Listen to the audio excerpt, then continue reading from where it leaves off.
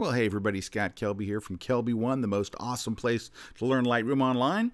And last week I had people asking me how I did the post-processing on my shots from shooting the Atlanta Falcons' new stadium. So I thought I would go into it for you here in Lightroom. We're going to start off with the 3 bracketed images. So I set my camera to take bracketed photos. So here was the normal photo right here. And then it took 2 bracketed images. It also took a shot that was 2 stops darker, and it took a shot that was 2 stops brighter. And so I'm going to show you how I did it from start to scratch. From start to scratch. From start to finish. From scratch. There we go. And we're going to start off with the darkest image and the brightest image. You only need 2 in Lightroom. You don't need 5 or 7 or anything like that. So we're going to take the 2 stops under, 2 stops over. I'm going to right click and go choose Photo Merge and HDR. And in a few seconds, you're going to get this window you see here, which is the HDR Merge preview window. And then it's going to show you here's what the HDR would look like. All right, and it looks, okay. So what it did do, which you'll see, is it brought in the detail from the city back there. It brought in the sky here that was, missing in the original shot. And it doesn't look awesome yet, I know. So let's just, at this point, we don't do anything. We just click merge. So give it a second here and it will create a new HDR image. a new raw image. It does create a new file, and that file is a DNG, as you can see here, and it is raw. Now, I do want to show you something before we go any further. Here is the normal exposure, and you can see there's no detail in the sky, and there's also not any real detail in the ceiling either. That's what your camera would capture without using HDR. And then here, now don't judge it, this is not done, but here it's combined that. Look, you have all the detail up in here that you were missing. You can see the sky and some other things, but there are problems. Remember, this is just step 1. Step 2, let's go to the develop module. Now there's a couple of things that I do here that kind of help get rid of what I call the HDR look. The first one is to increase the contrast. This really the HDR images always look kind of flat, so the first thing I do is increase the contrast, and that right there just helps make it look more like a regular photo. You still have nice detail up here, but not quite as much, and sometimes the other part is to just pull back the shadows a little bit so it just doesn't look too over the top. Next, I'm going to increase the clarity. So I do add a little bit of clarity. It brings out the texture and things, and that's pretty much it, except for the next step. But that's really what I did here. As far as you can see, I left it on the auto checkbox. So these settings were there because I had auto tone checked in the HDR box. Then what did I do here? I increased the contrast a little bit. I increased the shadows a little bit and added some clarity. That's pretty much really all I need to do. Here's what I do. Most of the work is actually done in the adjustment brush. So I'm going to click over there. We're going to double click on the word effect to reset all the sliders to 0. And then I do want to bring out some detail up in here. So I'm just going to increase the exposure a little bit. And I'm going to paint just a little bit over here. Now lead is too bright if you ask me anyway. And then, but what's okay, we're going to adjust that in just a moment. Yeah, that's way too bright. Let's bring that down. Now you can see we added just a tiny bit, what, 0.39? 0.29, somewhere in there. This area right here doesn't look super awesome. This looks better. Here's what I'm going to do. I'm going to raise this up a little.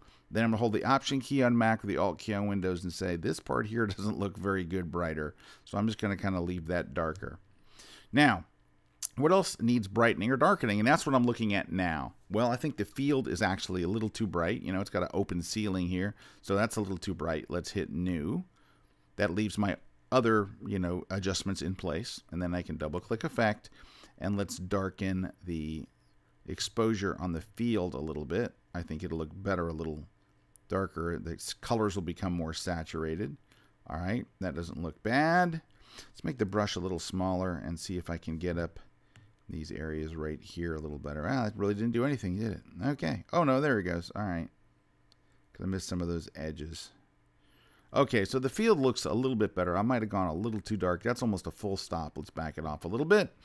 And then let's hit New so I can work on the stands a little bit. So the stands might be just a tad bright. That's too dark, but we'll fix that. What I'm basically trying to do now is just balance all the tones, make sure that there aren't super bright areas and super dark areas.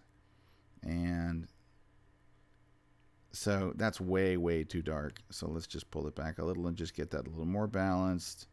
All right, that's like 0.3.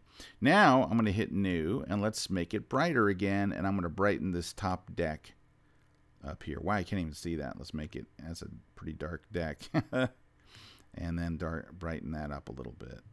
And while I'm here, let's brighten these stands a little bit, just so they kind of match a little bit better with everything. Now, I went and darkened them down. Ooh, I don't want to darken that side. I'm going to hit undo. I do want to brighten these stands. That looks a little better. And by the way, there's no official way to do this. I'm just kind of looking at the thing and looking at the scene and saying, well, what needs to be brighter? What needs to be darker? It is not an exact science. And it's just my opinion. As there's like, you know, I'm just look at this and go, well, that would look better, brighter.